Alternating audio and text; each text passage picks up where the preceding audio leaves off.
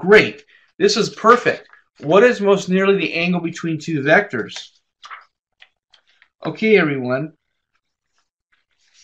The angle between two vectors, when that comes up, we should be thinking of a dot product, right?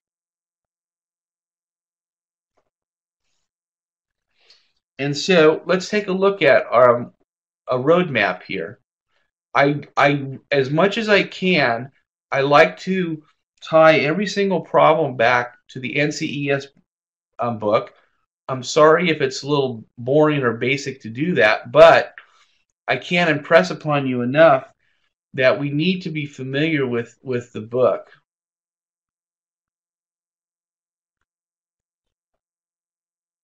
And then we have the dot product.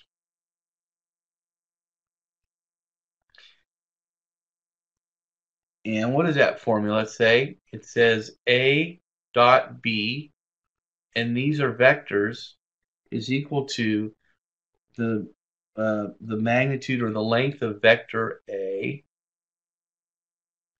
times the length of, of vector B times the cosine of theta. And theta is the angle between the two, and that's what we need to find. Okay, is the sound fine? Can everyone hear me? Junie says that she can't hear me. Okay, good. The sound is fine. Okay, very good.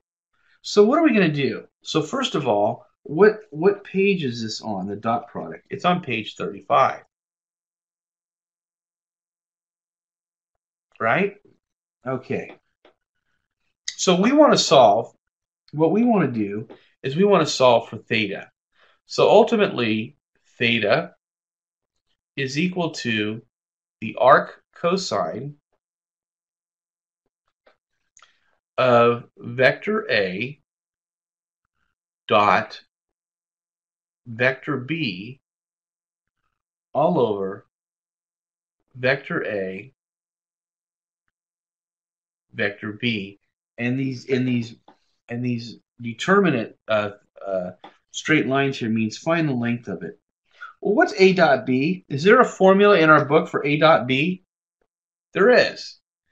Doesn't it say that A dot B is equal to AX BX plus AY BY plus AZ BZ? Does everyone see that formula?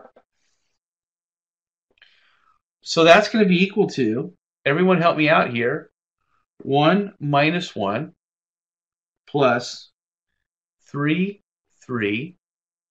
plus 2 minus 2. And that's equal to 4. Now, what about the length of a vector? Everyone, how do we get the length of a vector? What's that? Well, that's AX squared plus BX, AX squared plus AY plus AY squared plus AZ squared square root.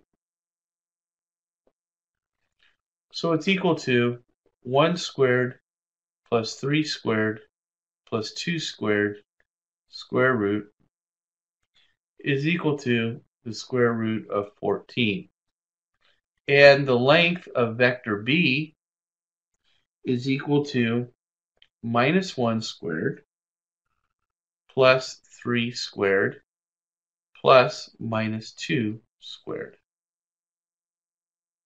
is equal to the square root of 14. So therefore, theta is equal to the arc cosine of A dot B is what? 4 all over the square root of 14 times the square root of 14, which is equal to the arc cosine of 4 over the square root of 14, which is equal to 73.4 degrees. Okay, now everybody, but look at the answer. It's in radians. So what are we going to do?